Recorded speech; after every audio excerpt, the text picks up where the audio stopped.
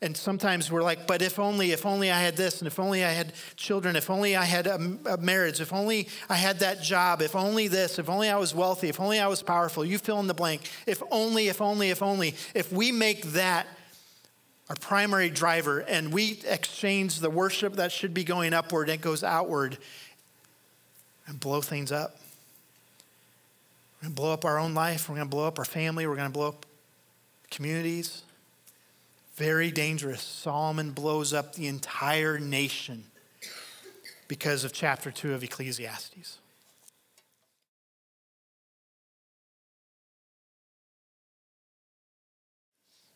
We're not in a Mother's Day passage today, but I believe there's some truth not just for moms or women in the room, but for all of us here today. We are in the book of Ecclesiastes. Ecclesiastes, it's nestled there, Proverbs and Psalms and Song of Solomon. It's in the genre of literature that we call the wisdom literature. Ecclesiastes, whether Solomon wrote it or not, it's written in the personification of Solomon from his life experience.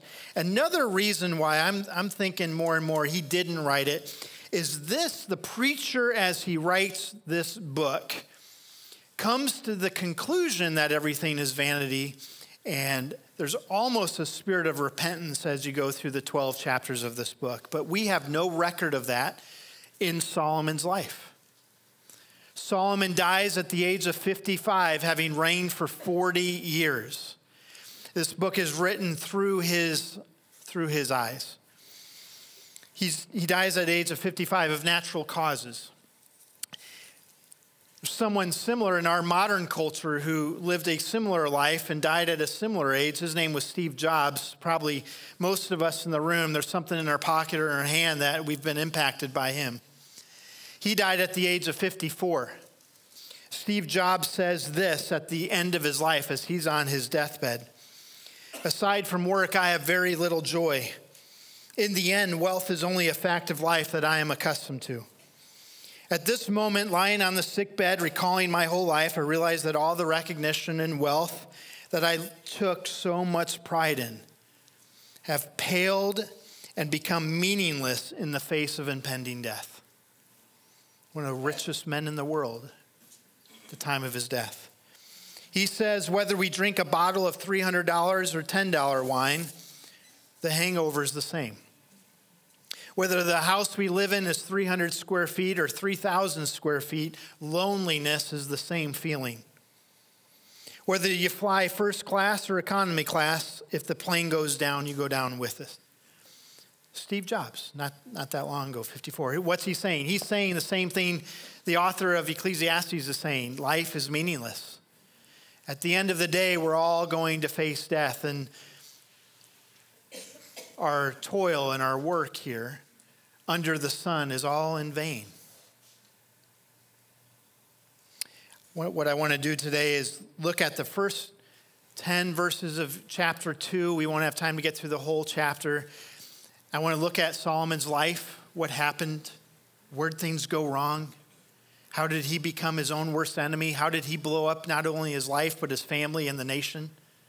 And then I want to spend a few minutes talking about you and talking about me and making sure we don't do the same thing. Ecclesiastes 2, verse 1. I said in my heart, come now, I will test you with pleasure. Enjoy yourself. But behold, this was all vanity. I said of laughter, it is mad, and of pleasure, what use is it? I searched with my heart how to cheer my body with wine, my heart with gilding me with wisdom, and how to lay hold on folly till I might see what was good for the children of men to do under heaven during the few days of my life. I made great works. I built houses and planted vineyards for myself. I made myself gardens and parks and planted them in all kinds of fruit trees. I made myself pools from which to water the forests of growing trees. I bought male and female slaves and had slaves who were born in my house. I had also great possessions of herds and flocks, more than any who had been before me in Jerusalem. I also gathered for myself silver and gold and the treasure of kings and provinces.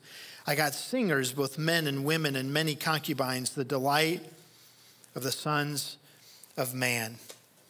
What's the author saying? He's done everything. Everything that his wealth would allow him to experience. He had wealth and he had power. He pursued it all. Verses 1 through 3, I've done it all, he says. I've done it all. If it can be done, I've done it. And what's important to note is Solomon started off well.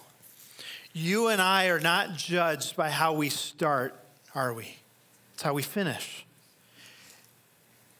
It's irrelevant how well Solomon started his kingdom. It has everything to do with how you end. And for all of us, that's good news, right? It's never too late. One of the truths of today. But David, on his deathbed, he's dying. And after reigning for 40 years, the same amount of time that his son's going to reign, 40 years, he says, I want to see Solomon. He brings Solomon before him. Solomon, his mom is Bathsheba. Some of you might remember the story. David and Bathsheba, and it was an affair, adulterous affair, but Solomon comes out of that relationship. And David says, Solomon, on my deathbed, here's what I want to tell you. In 1 Kings chapter 2, I believe, he says, don't forsake God. Follow God and all his commandments, and it will go well with you. Don't forget God. So Solomon starts off well. But he goes astray and he begins to pursue all these things. Verses 1 through 3, he says, I've done it all. Verses 4 through 6, he says, I've made it all. He lists all the things that he made. Let me give you a few of them. In the chapter in Kings and Chronicles are history books to give us more insight into the life of Solomon. He had a vacation home. Now, some of us, God's allowed us to have a vacation home up north. Maybe that's you. Okay. Solomon had the vacation home of vacation homes. Everything was built in gold. Now, maybe you're lucky you have that getaway vacation cabin. You bring your cheap dishes there because you're not there that long. All of his dishes at his vacation home were gold. Everything was gold. His primary residence took him 10 years to build. And he didn't just use the common lumber of the day, sycamore. He used mahogany. Mahogany for everything. In order to use that wood, he had to build the forests that were going to provide the wood. So he had to then create gardens and pools of water for the trees to sit in order to water those. So he created the forest that he's going to use the wood to build a judgment hall where he would go to rule over cases. Then he had the vacation home. He had his main residence. He also, by the way, built the temple. God told David, I'm not going to allow you to build the temple, but your son Solomon. So he builds the temple. The guy was busy. He built a lot of things. He said, hey, if it could be made, I made it. He built it. And he spared no expense. There was no one as wealthy as Solomon in his day. No one before him. And some would say no one since him. The wisest man to ever live. The irony is, though, he did not use his wisdom as God had asked him to. I've had it all. Verses 7 through 9. So he's chasing all these things, right? He's experienced it all. He talks about he's chased entertainment. He's chased pleasure. He's chased alcohol. He's chased substances. Whatever it is, he's chased entertainment. He's experienced it all. He's done it all. He's made it all. He's had it all. Verses 7 through 9. He had multi-generational families working for him. Now, one of the benefits of Solomon, Reagan would be proud because his wealth trickled down. And so everyone in Solomon's family and all those who worked for him, economy was good under the reign of Solomon. The wealth trickled down. He had 12,000 horsemen, 1 Kings chapter 10 says. He had 1,400 chariots. He had 150,000 forced laborers. Here it says slaves, forced laborers, to build all these things, right? He had workers to make things happen. Silver was a common metal in the day because Gold was used for everything in Solomon's home. So common citizens had silver. Cedar as plentiful as sycamore. Rich mahogany. How did he gain his wealth? From taxes, from deals with negotiations with other nations. He married many, many women, from so many they don't name them here because I don't know if he knew all of their names. 700 wives. So I'm doing the math. That's 700 mother-in-laws. 300 concubines. That's a lot of marriage counseling. That's just a lot. Why did he have all of them? Because he was marrying women and daughters of other nations, a complete disobedience of what God had asked him to do. And at the end of Solomon's life, he is a pagan king. What does it mean to be a pagan king? He's not following God. Solomon becomes a pagan king, chases after everything under the sun, pleasure, wealth, women, alcohol, you name it, power. He had it all. Entertainment, pleasure. And at the end of his life, he not only blows up his life, he not only blows up his family's life, but he ends up blowing up the entire nation of Israel. Now, some of us can relate to Solomon here. We don't have his wealth. We don't have his power. Maybe as we read this is an extreme case. But some of us, if we're honest, we would say, yeah, there's been some things in my life that I've made an idol. And when we make an idol, what we're doing is we're making an idol in our image. In my image, I make idols, and then I become the God of that idol. I make an idol, and then I get to decide when I use that idol and how that idol serves me and pleases me. And we could all share stories of things that we've chased after and we thought were going to fulfill us. Alcohol could be for one. If I sat down and had coffee with all of us, somewhere in your family tree, there's probably an alcoholic. Or maybe there is, but they've not yet admitted it. That's just one. A long list here in chapter 2 of Ecclesiastes. This is a very relevant chapter for our culture and society today. Everything under the sun, everything on earth that you chase after, you are grasping for it, but in the end, you are gasping for air because it is exhausting, as we saw last week. It will not complete you. It will not fulfill you. There will be no purpose to your life. Ashes to ashes. We sang a song today that wasn't that line, but the Bible talks about ashes to ashes, dust to dust. If you serve yourself, that is how your life will end. Meaningless, with no purpose. Happy Mother's Day. But that is not the end of the story. I'm so grateful that's not the end of the story. Solomon dies of natural causes at the age of 55.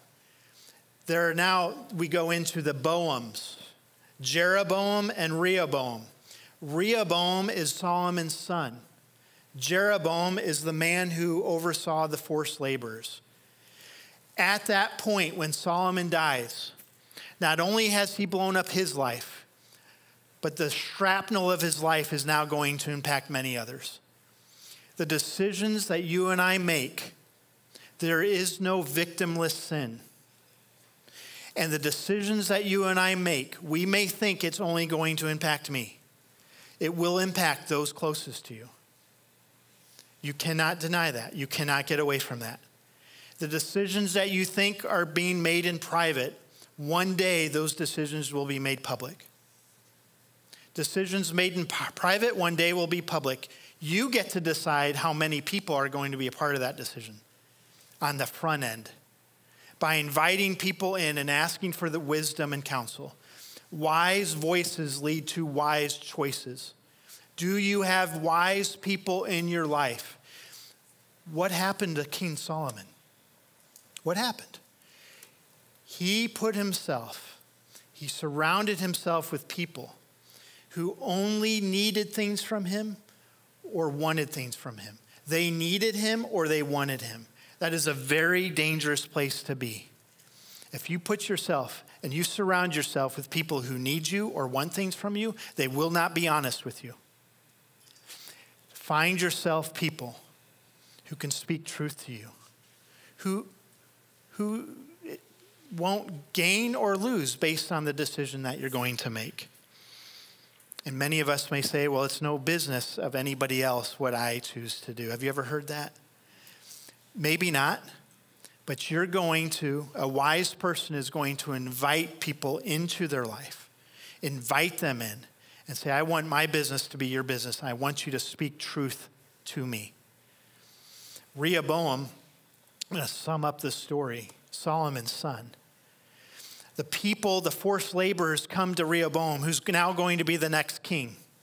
And they say to him, would you have mercy? Would you be more merciful to 150,000 slaves than your father Solomon was? And he gives them a response, which starts off well. He's a pretty good response. He says, give me 3 days and I'll get back to you. 1 Kings 10, 11, and 12 sums all this up. Give me 3 days. Let me think about it. That is a very wise answer. Somebody comes to you with the decision. Let me give you 3 days. And then the next decision, again, very wise. He's like, let me check with the elders. Very wise. The people who've lived life, they've got wisdom. Let me go and check with the elders. From there on, it's all downhill after that. Because he comes back and says, well, let me ask my buddies who I grew up with and my best friends. They're asking him to be gracious to the slave laborers. And he comes back and he says, you thought Rehoboam comes back, and you thought my dad was rough on the slaves? My pinky is greater than Solomon's waist. My pinky is stronger than Solomon's waist. Now, what's he saying? Solomon was a very large man. He was a very large man. The size of people back then indicated the wealth and prosperity. That's still true in some parts of the world. He was very healthy and very wealthy, and it was very clear when people looked at him that he was wealthy and healthy, if you know what I mean. Rehoboam, his son, says, I'm going to be more strict than my father was. The elders' advice was, if you are kind to them and you give them a 401k package and you give them a day off, they will serve you very well. He turns up the intensity and forces more. And what ends up happening, he didn't take the advice. He didn't listen to wise counsel. Very dangerous place to be. And some of us have wise counsel in our life, and we justify it away by saying things like, well, they haven't lived life in my shoes, or they're not my age, they're older than me, or they're younger than me, or they don't really understand what I'm going through. And I'm just saying that's a caution. Caution. Put yourself in a position to humble yourself to receive good counsel from different people. Listen, good decisions, really good decisions and good ideas, you don't need to convince yourself to do them, right? Because they're good decisions. That's a no-brainer. The things that we're doing oftentimes in bad decisions, we're talking ourselves into it. The bad decisions in my life that I've made, we line them all up, list them all out. There's one common denominator. Me. I was a part of every bad decision that I've ever made. The same is true in your life. And sometimes we've made decisions in our life, we sabotage our life. We chase things. And here's a few things I would just say as we look at Solomon, who sabotages his life, his family. Family's a disaster. And the nation of Israel from this point on is divided because of the choices that Solomon made. From this point on, it's a civil war. You got the north and the south in the nation of Israel. You have Jeroboam, who takes 2, and Rehoboam. And God says, I'm going to keep my end of the deal. I'm going to make sure that the Messiah, Jesus, is going to come from the tribe of Benjamin. I'm going to make sure David, those 2, I'm going to keep my end of the deal. But because, Solomon, you rejected me and you're a pagan king, you chased after the idols of all these other women, you're going to live with the consequences of your choices. God keeps his end of the deal. And God gives us boundaries, and he gives us his word because he loves us and he cares about us. And some of the decisions that we're making, there are more red flags going off than Switzerland has, right? And there are people coming alongside of us and say, hey, I see things that you don't see. Can I be honest with you? They're connecting dots that you and I are not connecting. Some of us in the room, if we're honest, we could say, yeah, I've chased some things in my life. And I've come to the very same conclusion that the preacher in the book of Ecclesiastes has come to. It's all meaningless. And everything under the sun, S-U-N, is meaningless. And vanity of vanity. Dust to dust, and ashes to ashes. That every decision that you and I make not only impacts you, but impacts the people in your future. Scripture tells us decisions made will impact generations of people, sin and blessing. And all of us in the room are responsible for our behavior, how it impacts other people. How we choose to live our life is not just important to us, but to everyone around us. A few things. Pay attention to the tension. If you feel tension before you make a decision, that's oftentimes the conscience that Romans 1 says God has placed and written on every one of our hearts. We all have a conscience. If it doesn't feel right, maybe you're thinking, yeah, my mom wouldn't approve of this. Don't do it. That's just good advice in life. If mom's not going to approve of this, don't do it. Amen? Pay attention to the narrative. You have a filter. We all have a filter. That filter has been designed based on our experiences of life and based upon how we view things like alcohol and pleasure and entertainment. We all have a filter and a narrative, and I just want to caution everybody in the room, it's all broken. How you and I view things is broken because of sin. There's a brokenness. And you and I were the most powerful creatures that God made. I'm not talking about size. There's some amazing creatures that God made. We are the most powerful creatures that God made. And with that, he gave us an incredibly powerful desire within us. And that desire, if it is not upward and it goes externally, it is dangerous. And we begin to make idols. And we come to the end of our life. And I chased after all these things, and it's all meaningless. The desire that God created in us is to worship him and him alone. It's for you to have a personal relationship with God's Son. His name is Jesus, who came to earth to live a perfect life. That is the only thing on this side under the sun that will give you meaning and purpose. And sometimes we're like, but if only I had this, and if only I had children, if only I had a marriage, if only I had that job, if only this, if only I was wealthy, if only I was powerful, you fill in the blank. If only. If we make that our primary driver and we exchange the worship that should be going upward and it goes outward and blow things up. We're going to blow up our own life. We're going to blow up our family. We're going to blow up communities. Very dangerous. Solomon blows up the entire nation because of chapter 2 of Ecclesiastes.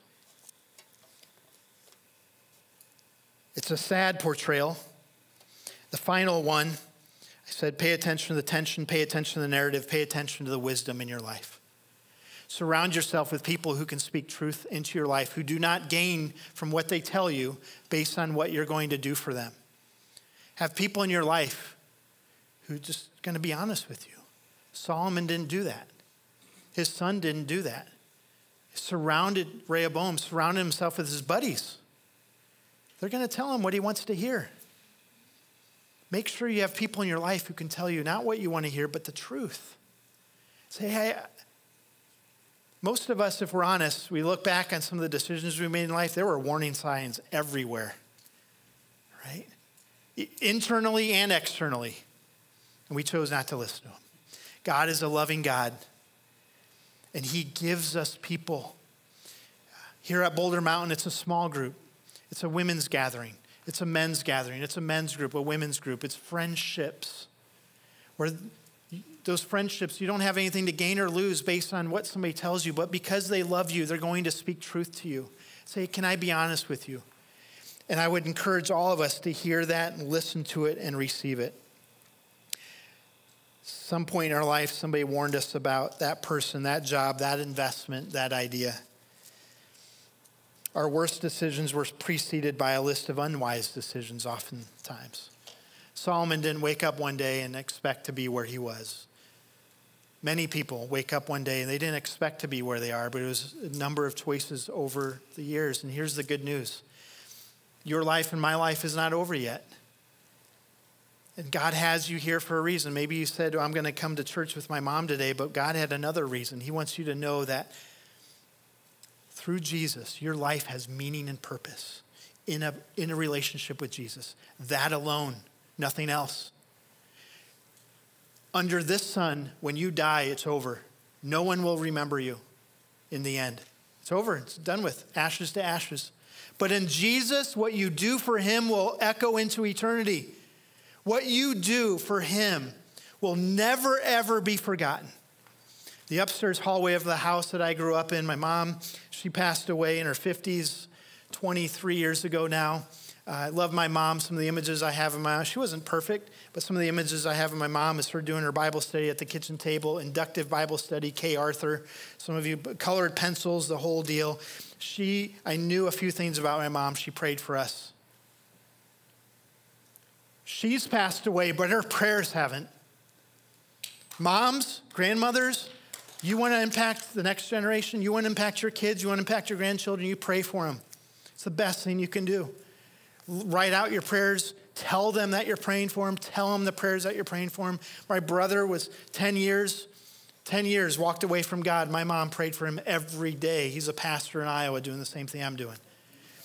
But in the upstairs hallway, my mom had a little plaque hanging on the wall. I didn't understand what it meant then. It didn't make any sense. It was Old English. It said, only one life will soon be past. Only what's done for Christ will last. And if I can plead with you today, whatever you're chasing, would you have the courage and the humility to admit it? Not on your deathbed, but to do it now. To say, hey, I've been chasing this. I thought it was going to fulfill me. It started as just pleasure, but now it's an addiction. Would you have the courage to admit that to a friend, somebody that you trust? Admit it to God, admit it to somebody else. If you do not know Jesus, I would love to have that conversation with you today. During the last song or after service, what it means to have a personal relationship with Jesus. That what you do for him, when you serve, when you give, will be remembered for eternity. Do you want your life to count? You can worship yourself, you can make idols, and that'll be over the day you die. Would you join me in prayer? Father, thank you for this example I found in your word. It's just as powerful today as it was thousands of years ago. God, we admit and confess that there's been decisions that we've made in our life that have hurt us and have hurt the people around us. They've broken your heart because you love us so much. I thank you for your grace and your mercy that gives us new beginnings and fresh starts every day in you. I thank you, God, that you take ashes and you make them beautiful. You turn graves into gardens. You take our addictions, you take our brokenness, you take the poor decisions of our past, and God, you use that as fertile ground to do something new. I pray that's the case here today. I pray we would be honest with ourselves, we would be honest with you, and we would seek wise counsel. In Jesus' name, amen.